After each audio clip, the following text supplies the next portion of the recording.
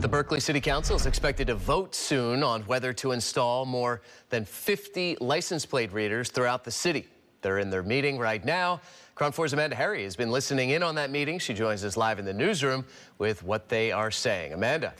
Council members are still in that meeting. They just started reviewing this agenda item. The mayor highlighted it's something he was excited to vote on later tonight.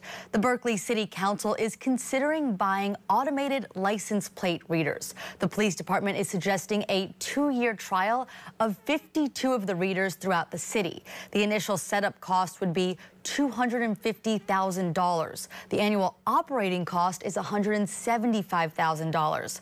The cameras would be in places on designated streetlights and roads and scan the license plates of every car that passed by.